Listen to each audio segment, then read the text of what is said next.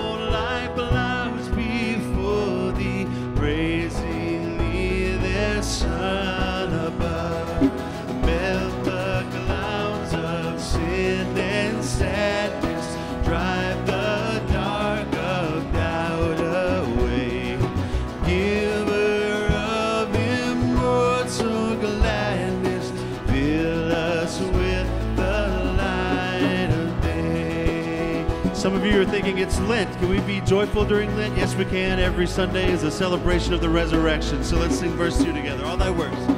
All thy works rejoice around thee. Earth and heaven reflect thy rays. Stars and angels sing around thee. Center of unbroken grace. Field and vale and mountain, blooming meadows, flashing sea, the chanting bird and flowing fountain, cause us to rejoice in thee. Oh, thou art giving and forgiving, ever blessing, blessed, wellspring of the joy of living, ocean, depth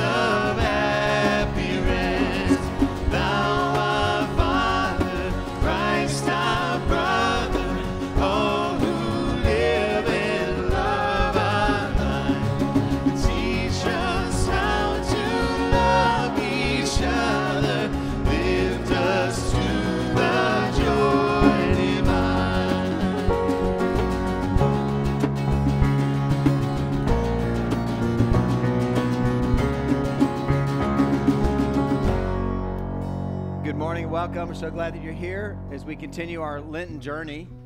For those of you who were with us last week, we started our sermon series last week where we talked about the Last Supper. In a little bit, Father Eric is going to be talking about the Garden of Gethsemane as we go from Thursday night and head into Friday morning. And then next week, we're going to come back and talk about Jesus being condemned. All this is part of our Lenten journey as we walk the way of the cross, headed towards the joy, the full joy of Easter Sunday. Glad you're here with us. Let's begin with a word of prayer. Gracious Lord, we thank you for this day and that chance to come and worship you. We pray that you would help us set aside anything that's distracting us from being fully here and fully available to you. We ask that you would help us to receive from you and to honor you with what we do in this time. We pray all this in Jesus' name. Amen. Bless the Lord who forgives all our sins. Let us say this prayer together. Almighty God, to you all hearts are open, all desires known, and from you no secrets are hid. Cleanse the thoughts of our hearts by the inspiration of your Holy Spirit, that we may perfectly love you and worthily magnify your holy name. Through Christ our Lord. Amen.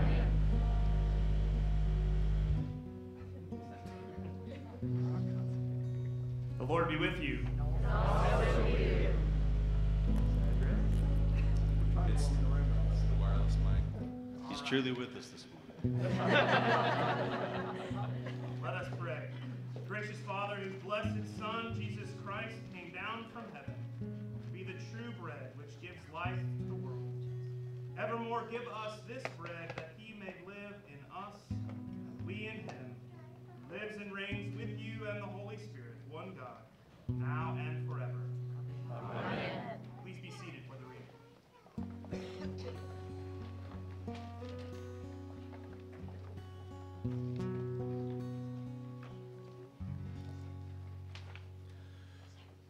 A reading from the second letter of Paul to the Corinthians. From now on, we regard no one from a human point of view. Even though we once knew Christ from a human point of view, we know him no longer in that way. If anyone is in Christ, there is a new creation. Everything old has passed away. See, everything has become new. All is from God, who reconciled us to himself through Christ, and has given us the ministry of reconciliation. That is, in Christ, God was reconciling the world to himself, not counting their trespasses against them, and entrusting the message of reconciliation to us. So we are ambassadors for Christ. Since God is making his appeal through us, we entreat you on behalf of Christ. Be reconciled to God. For our sake, he made him to be sin who knew no sin, so that in him we might become the righteousness of God. The word of the Lord. Thanks be to God.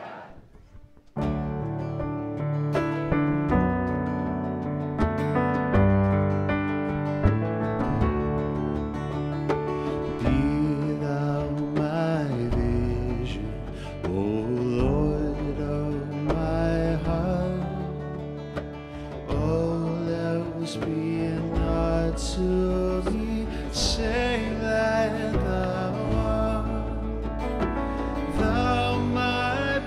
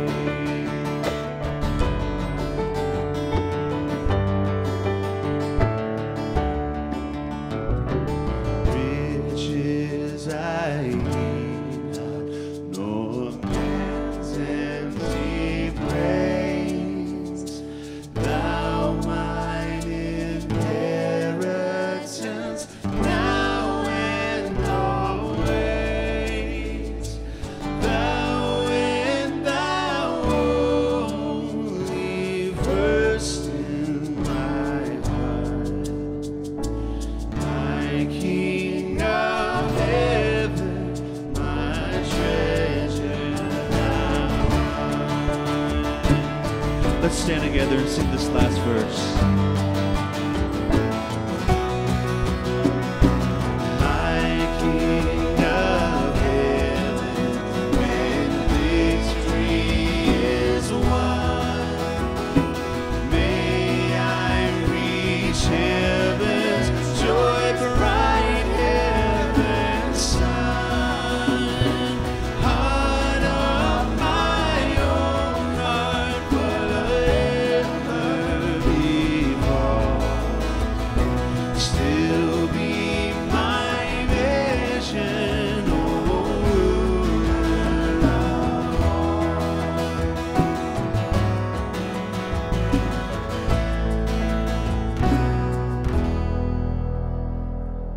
Gospel lesson this morning is taken from the 14th chapter of Mark. The Holy Gospel of our Lord Jesus Christ according to St. Mark. Glory to you, Lord Christ. They went to a place called Gethsemane, and he said to his disciples, "Sit here while I pray." He took with him Peter and James and John and began to be distressed and agitated. And he said to them, "I'm deeply grieved, even to death. Remain here and keep awake." Going a little farther, he threw himself on the ground and prayed that if it were possible, that the hour might pass from him. He said, "Abba, Father, for you all things are possible. Remove this cup from me. Yet not what I want, but what you want." He came and he found them sleeping. And he said to Peter, "Simon, are you asleep? Can you not keep awake for 1 hour? Keep awake and pray that you may not come into this time of trial. The spirit indeed is willing, but the flesh is weak." Again he went away and prayed, saying the same words. And once more he came and he found them sleeping, for their eyes were very heavy, and they did not know what to say to him. He came a third time and said to them, "Are you still sleeping and taking your rest? Enough. The hour has come. The Son of Man is betrayed into the hands of sinners. Get up, let us be going. See, my betrayer is at hand." Immediately, while he was still speaking, Judas, one of the 12, arrived, and with him there was a crowd with swords and clubs from the chief priests, the scribes, and the elders. Now the betrayer had given them a sign, saying, "The one I will kiss is the man. Arrest him and lead him away under guard." So when he came, he went up to him at once and said, "Rabbi," and kissed him. Then they laid hands on him and arrested him. But one of those who stood near drew his sword and struck the slave of the high priest, cutting off his ear. Then Jesus said to them, "Have you come out with swords and clubs to arrest me, as though I were a bandit? Day after day I was with you in the temple teaching, and you did not arrest me. But let the scriptures be fulfilled." All of them deserted him and fled. A certain young man was following him, wearing nothing but a linen cloth. They caught hold of him, but he left the linen cloth and ran off naked. The Gospel of the Lord. Praise to you, Lord Christ. May the words of my mouth and the meditations of all of our hearts be pleasing to you, O Lord, our strength and our Redeemer. Amen. Please be seated.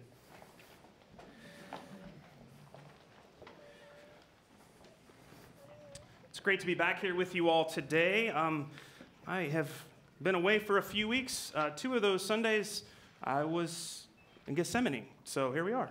Coincidence. I'm going to start today with a little bit of a story from my past. My junior year of high school, I had the great privilege to be one of those kids that is way overscheduled. And a typical Friday in the fall looked like this.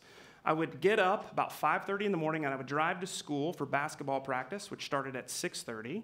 And then I'd have the full day of school, and then after school, marching band practice until it was time for the football game. And then the football game, and clean up and all that stuff, and then dinner with friends. And about 11 o'clock on a Friday night, after a long week of school, I would drive home, which is about 30 minutes. I was new to driving, and I was new to staying awake that late. And several times on the way home, I was falling asleep at the wheel. One of the times, I was confronted by a gentleman who was driving who wanted to beat me up because he thought I was purposely swerving and trying to hurt people. 2 times I was pulled over by the police and escorted home. It was a pretty serious problem. And one of the things that I have learned and paid attention to that is that it's really important to be awake when you're driving.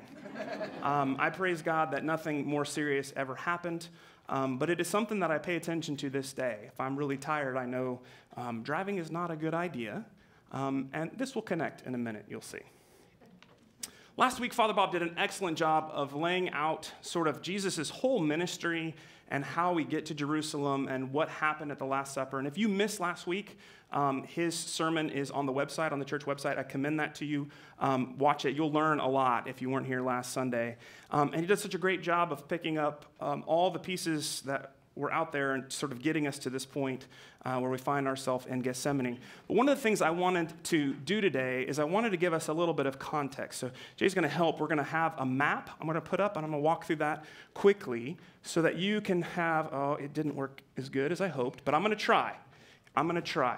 So the Last Supper happens in the upper room, which is right here. So after the Passover, Jesus and his disciples walk through the city. This is, by the way, sort of the city as it looks today, right? The Temple Mount looked different. The Dome of the Rock wasn't there, but the temple was there. And they come into, this is the Kidron Valley right here, and this is the Mount of Olives. You can see Mount of Olives up here. This would be a common thing for them to do. Bob mentioned this last week, but when Jesus came to Jerusalem several times during the year, he would often stay with his friends in Bethany, Mary, Martha, and Lazarus. This is Bethany right here. Now, the Mount of Olives goes up. There's an elevation change. And then when you get to the top, you can't see this today if you're there, but just on the other side of the mountain, before you get to Bethany, is the wall. So you actually physically cannot walk from the Mount of Olives to Bethany, as Jesus did many, many times. You'll notice a couple things on here. Paternoster Church, this is where Jesus taught the disciples the Lord's Prayer. It's on the Mount of Olives. Mary's tomb, she's buried right there on the Mount of Olives. We'll have some photos in a minute. And where it says Gethsemane Basilica of Agony, we're going to look at that in a minute. That Gethsemane is right there. And this is the Church of the Ascension, the place where Jesus is taken up into heaven 50 days after his resurrection. So this gives you a little bit of context that things are pretty close together. And again, this is a bit how it looks today. Let's go to the next picture. I think this will help us a little bit. If you are standing on the Temple Mount and looking across to the Mount of Olives, you'll see the church in the front there is the Church of All Nations, this church right here. And inside of that church is the rock where Jesus prayed this passage in Gethsemane. These olive trees that are right here are very, very old. Some people say they date back to the time of Jesus. But right behind here, there's a grove of younger olive trees, which is what it would have looked like. Gethsemane, that word itself, means oil press, right? So you're on the Mount of Olives, where olives are grown. You can see olive trees here. And so that's why it's named that. And so the Garden of Gethsemane is right here. Mary's tomb is here. Bethany's on the other side of that hill. The Church of the Paternoster over here, where Jesus taught the Lord's Prayer. And the Church of the Ascension is up on the top of the hill. This church, the Church of All Nations, is called that because the prophet Joel, this valley is called the Kidron Valley, but it's also called the Valley of Jehoshaphat. One of the interesting things that happens in the Bible, sometimes things get multiple names. And this particular location, the Valley of Jehoshaphat, the prophet Joel predicted would be the judgment for all people, all nations. So this is called the Basilica of Agony, when Jesus prays in agony, the Church of All Nations. So those connections are there. One more picture. This will be standing right there at the Church of All Nations, looking across into the city of Jerusalem, the old city. And this is the Kidron Valley here. The Mount of Olives comes up here. Right, you with me? And as you look at this, there's a couple things I want you to notice. One is this gate right here. This is the beautiful gate, or the golden gate. This is the gate that Jesus would have entered into Jerusalem triumphantly on Palm Sunday on a donkey. You'll notice that it's sealed, right? In 1451, Sultan Suleiman I sealed this for fear that the Jewish or Christian Messiah would return and go through those gates again. And so in front of that is a Muslim cemetery, because they have a belief that spirits or angels can't kind of go through there. Now, I just mentioned that the Church of All Nations, the prophet Joel understands that that's where the judgment will happen of all nations. But our Muslim brothers and sisters have an interesting tradition as well. You can see the Dome of the Rock. Just to the right of it, there's a little smaller dome right here. That little portico right here, not all Muslims, but many believe that at the last judgment day, Ali will be with Jesus to judge all the nations. It's kind of an interesting aside, I think, if you're in that place and you learn about that history, that Jews believe right here is going to be the judgment time. Maybe Christians do as well, and then our Muslim brothers have that belief right over there.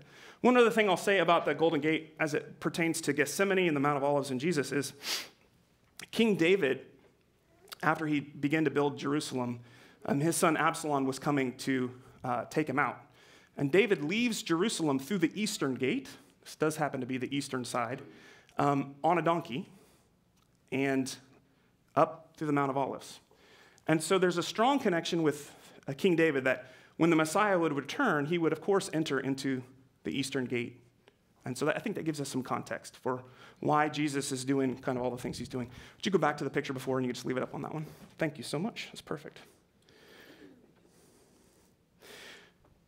So I mentioned earlier how tired I was as a junior in high school, but also remember that the people in Jesus' day would have gotten up with the sun.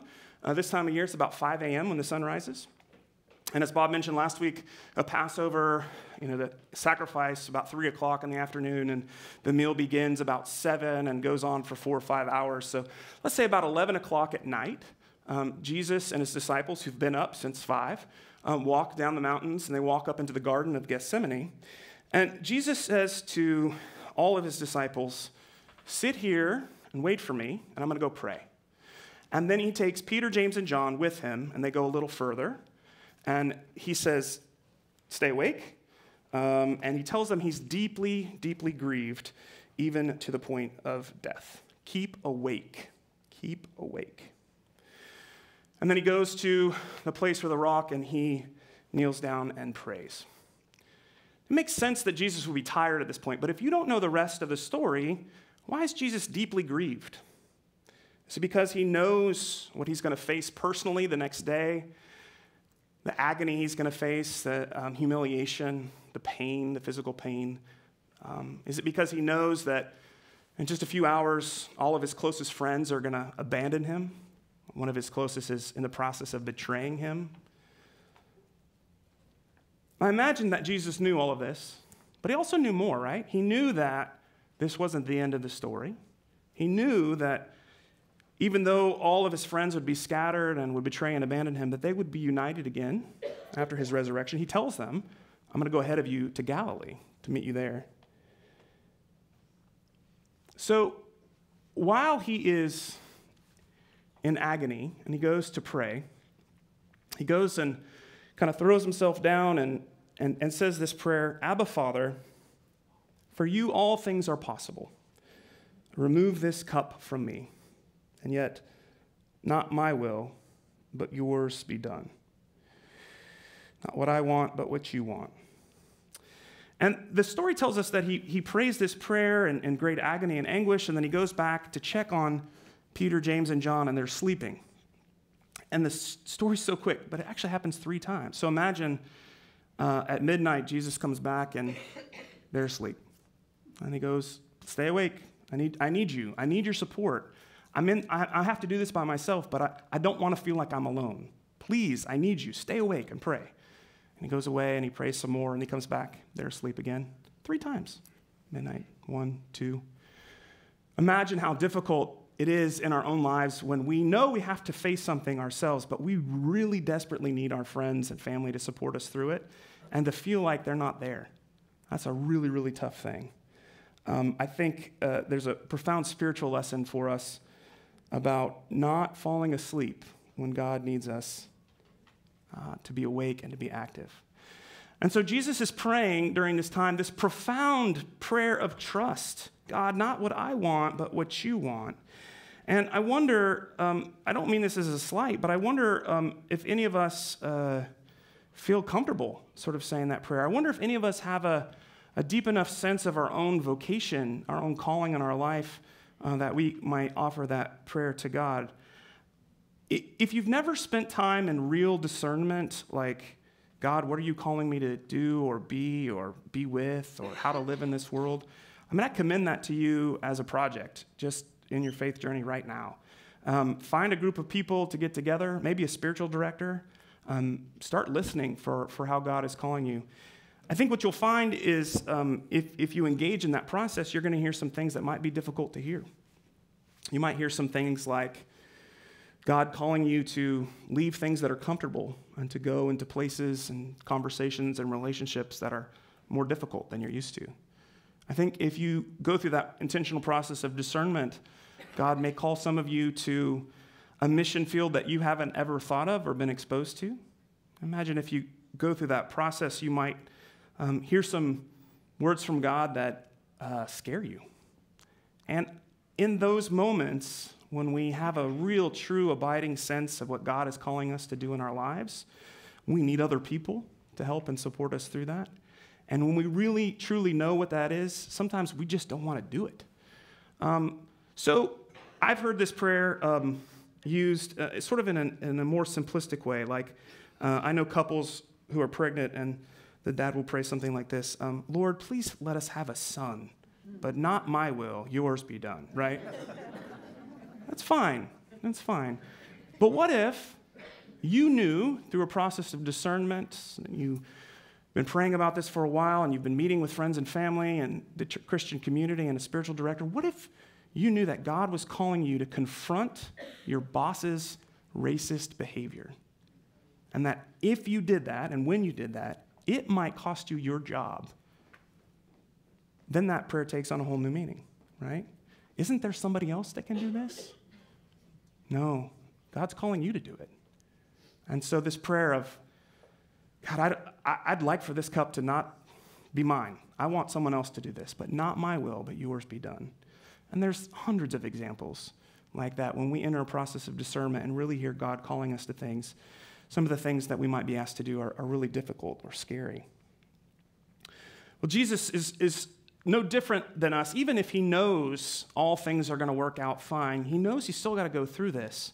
And so his prayer is one of profound trust in God the Father, that God's going to make this okay. Even if he has to go through this agony and anguish and death and humiliation, that God is going to make it right in the end.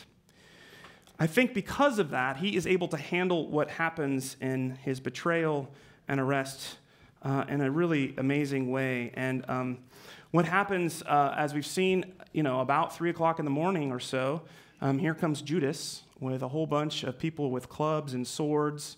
And Jesus has said, just like Bob shared with us last week, he's been there every day in the temple teaching, right? Monday, Tuesday, Wednesday.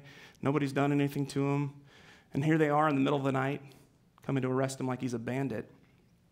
And we don't get all these details from Mark's gospel. We get them from other places. It's Peter who pulls out a sword and he cuts off the ear of the guy's name's Malchus. He's the servant of the high priest.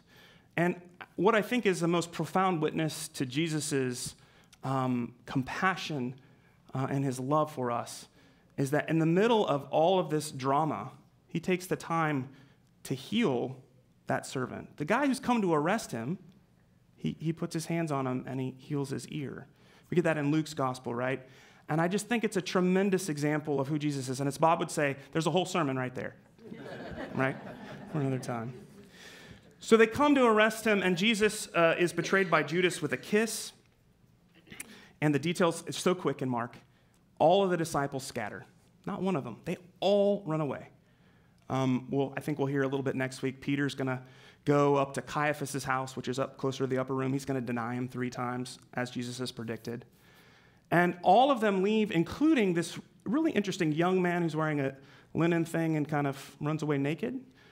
That's John Mark, most scholars think. That's the author That's the guy who's going to travel with Paul, and he's going to end up in Rome with Peter.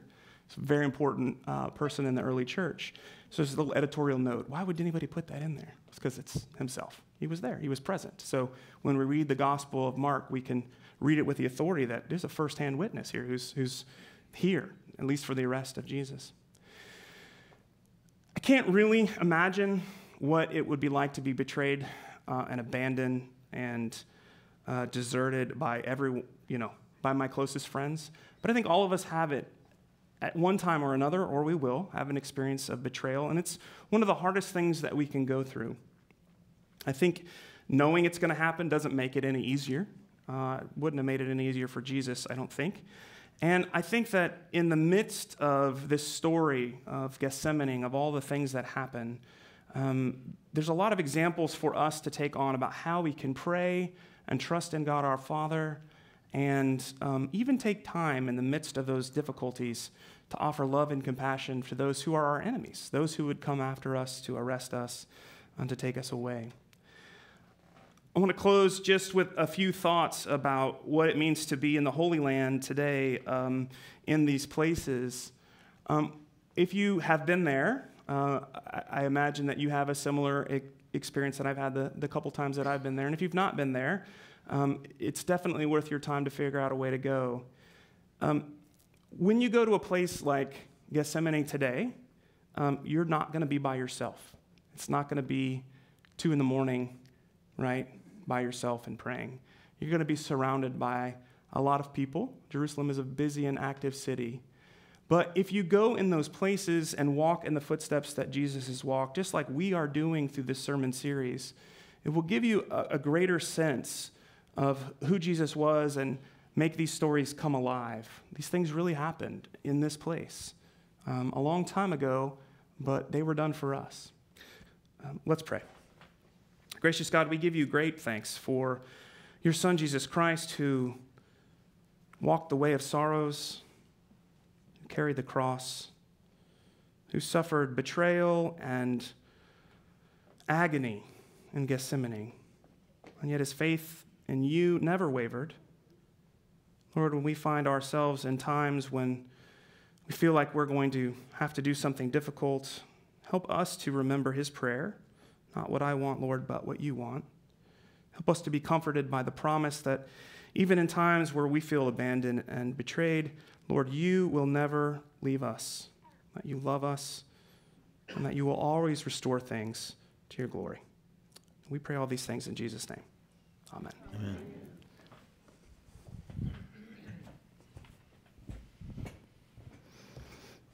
As we respond to God's call on our life, I invite you to stand and join with Christians through the ages as we say together the words of the Nicene Creed.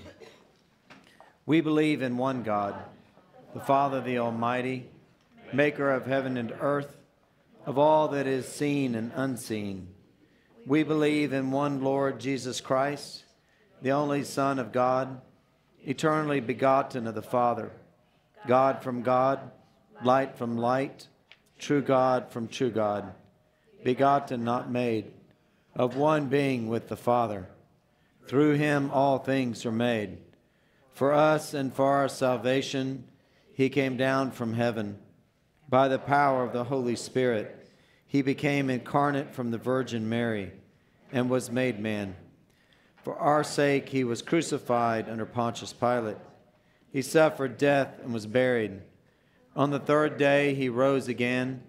In accordance with the Scriptures, he ascended into heaven and is seated at the right hand of the Father. He will come again in glory to judge the living and the dead, and his kingdom will have no end. We believe in the Holy Spirit, the Lord, the giver of life, who proceeds from the Father and the Son, who with the Father and the Son he is worshipped and glorified. He has spoken through the prophets. We believe in one holy Catholic and Apostolic Church. We acknowledge one baptism for the forgiveness of sins. We look for the resurrection of the dead and the life of the world to come. Amen. Let us pray for the church and for the world. O gracious Lord, may your church be a home for the weary, a shelter for the fearful, a strength to the weak, a place of healing and forgiveness to the troubled and the guilty.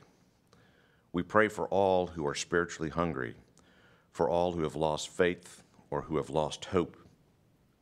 Lord, let your light shine in our hearts and in your world.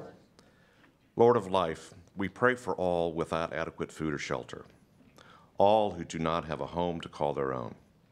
We pray for all who have no one to care for them. Lord, let your light shine in our hearts and in your world. We come to you, Lord of love. We give you thanks for our homes and loved ones. May we not take their love for granted. In loving each other, may we learn of your love for us. Lord, let your light shine in our hearts and in your world. Loving Lord, we pray for families where there is misunderstanding, neglect, or violence. We remember all who are caring for loved ones who are ill, for those parted from their loved ones due to sickness. Lord, let your light shine in our hearts and in your world. Lord, in love, you welcome us home. You come to meet us and lead us to your kingdom. We pray for all who have the joy of your near presence. Lord, let your light shine in our hearts and in your world. Almighty and eternal God, ruler of all things in heaven and earth, mercifully accept the prayers of your people and strengthen us to do your will. Through Jesus Christ our Lord. Amen. Let us confess our sins against God and our neighbor. Most merciful God, we confess that we have sinned against you in thought, word, and deed, by what we have done and by what we have left undone. We have not loved you with our whole hearts. We have not loved our neighbors as ourselves. We are truly sorry, and we humbly repent. For the sake of your Son, Jesus Christ, have mercy on us and forgive us, that we may delight in your will, walk in your ways, to the glory of your name. Amen. Almighty God, have mercy on you, forgive you all your sins through our Lord Jesus Christ, strengthen you in all goodness, and by the power of the Holy Spirit, keep you in eternal life. Amen. Peace of the Lord be always with you. And also with you.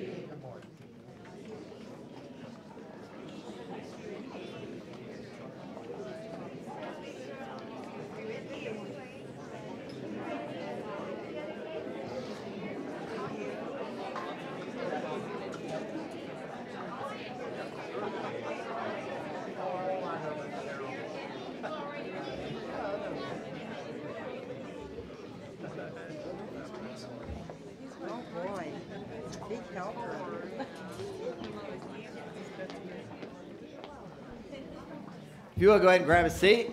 Again, good morning, welcome. We're so glad that you're here.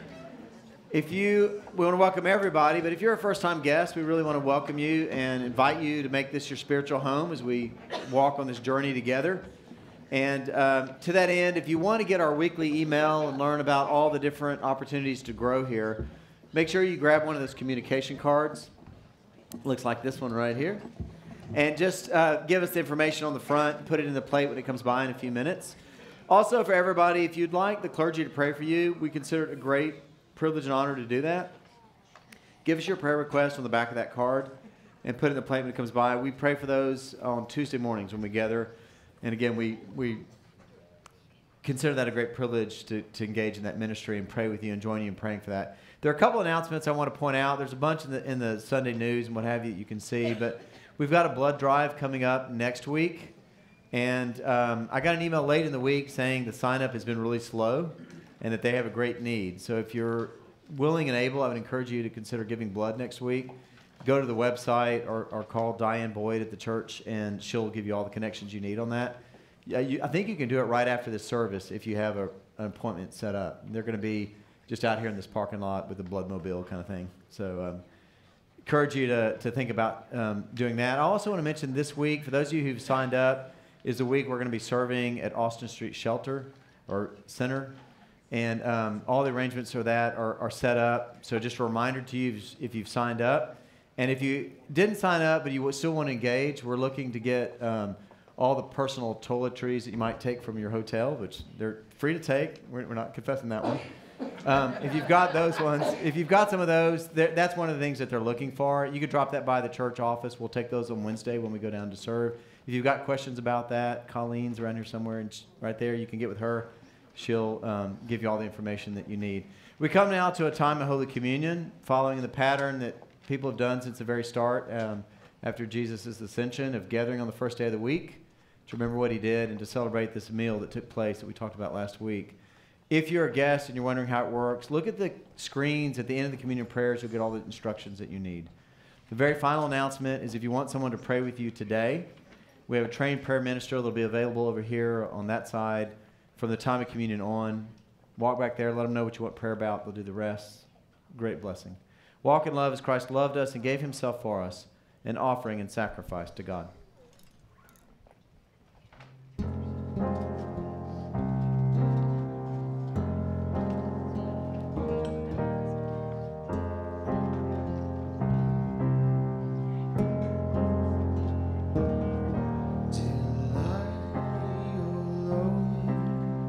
Close to your loving heart, for without you, helpless I wander on. There is always something pulling me apart.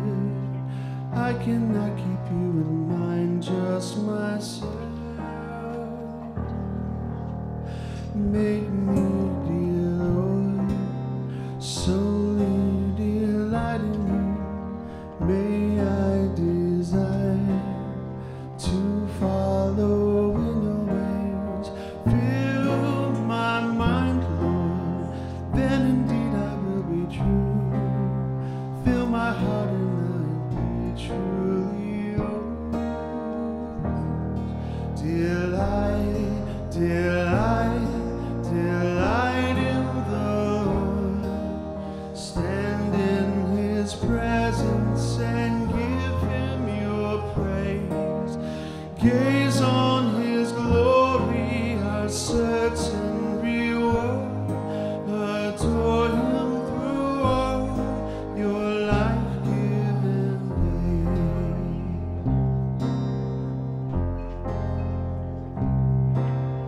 Keep me, O Lord, from image or event, luring my poor infant gaze from your face. Hold my body to your word and sacrament. Let me love you like the child that I am.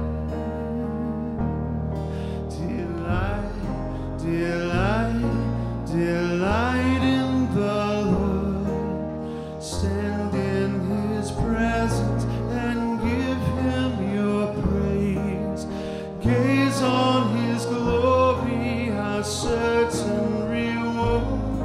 Adore him through all your life-given day.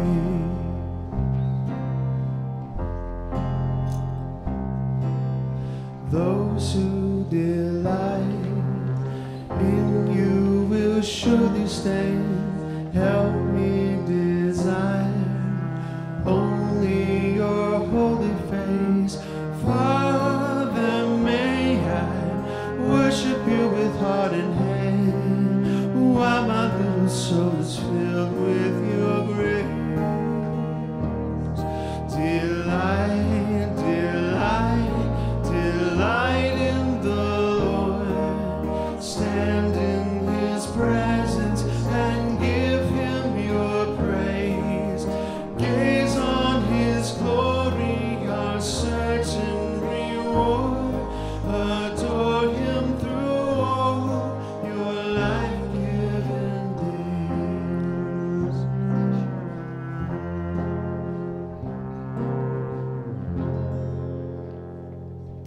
I want to invite any of our little ones who want to come up and have a front row view. Come on up.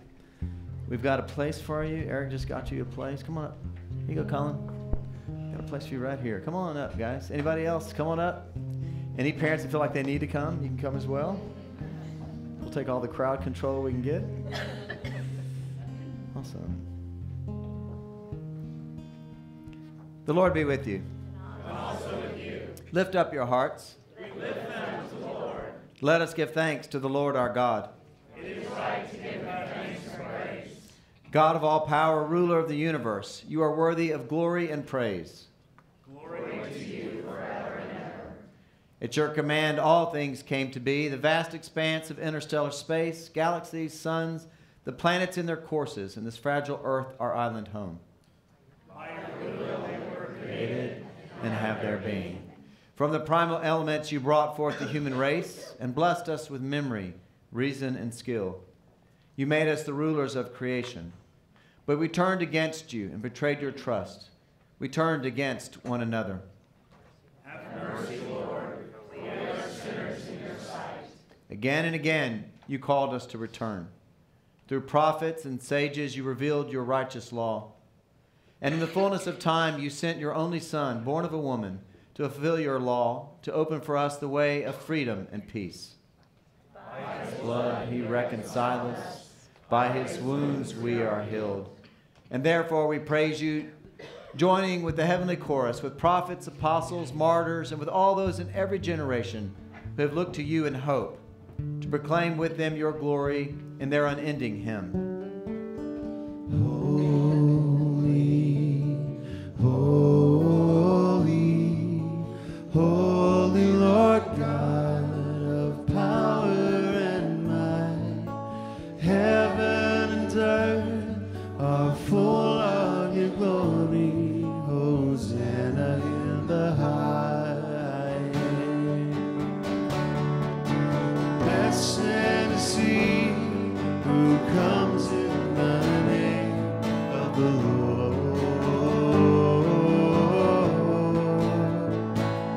Hosanna in the highest. The congregation would be seated as we continue in prayer. And so, Father, we who have been redeemed by him and made a new people by water and the Spirit, now bring before you these gifts. Sanctify them by your Holy Spirit to be the body and blood of Jesus Christ our Lord. On the night he was betrayed, he took bread, said the blessing, broke the bread, and gave it to his friends and said, "Take, eat. This is my body which is given for you. Do this in remembrance of me." After supper, he took the cup of wine, gave thanks, and said, "Drink this, all of you. This is my blood of the new covenant, which is shed for you and for many for the forgiveness of sins.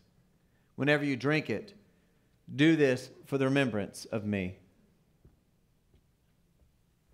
Remembering now his work of redemption and offering to you this sacrifice of thanksgiving, we celebrate his death and resurrection as we await the day of his coming.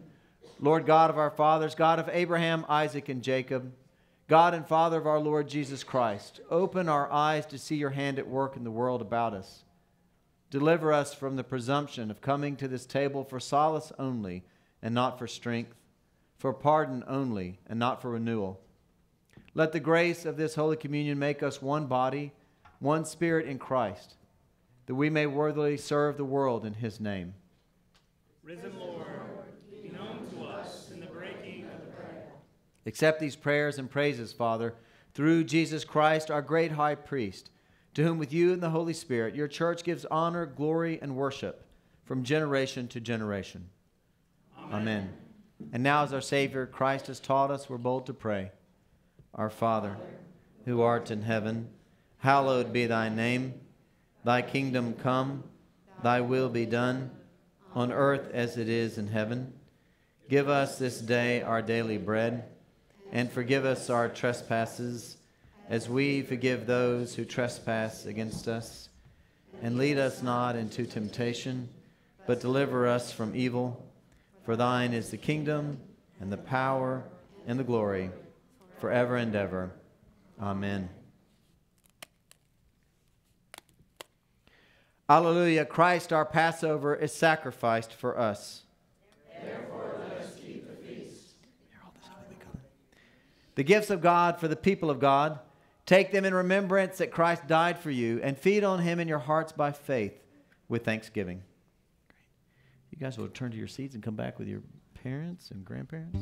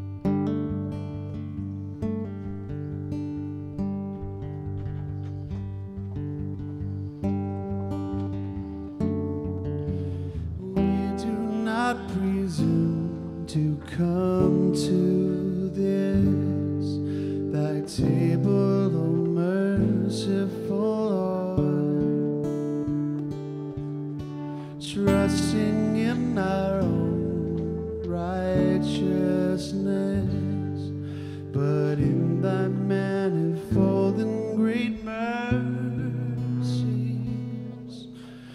we are not worthy so much as to gather up the crumbs under the table,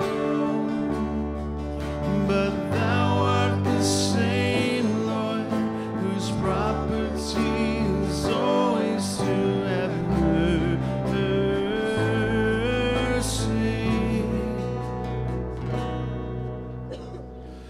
Grant us therefore, gracious Lord, so to eat the flesh of thy dear Son, Jesus Christ,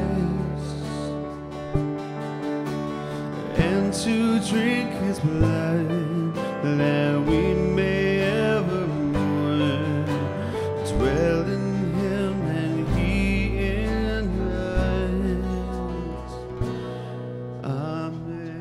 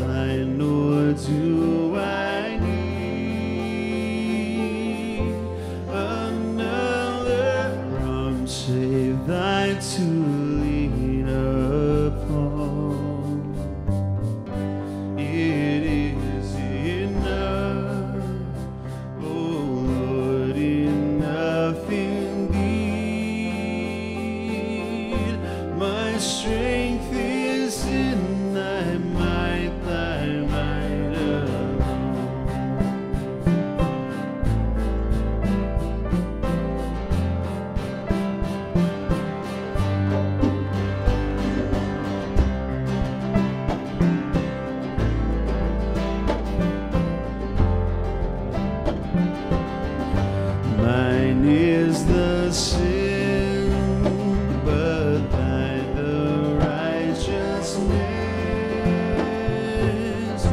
Mine is the guilt, but thine the cleansing blood. Here is my own, my refuge and my peace. Thy blood, thy righteousness, O Lord my God.